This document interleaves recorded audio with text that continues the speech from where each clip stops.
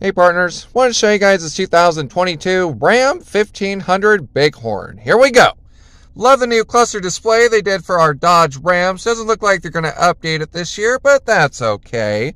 Steering wheel, not too shabby, Kathy. Backup camera, 1, 2, 2. Good job, Ram. That's a pass. But they kept this. Not a pass. Cloth. Loads of room in the back for taking this truck to work, putting all your work gear in the back or in the bed. Loads of room for going to the grocery store.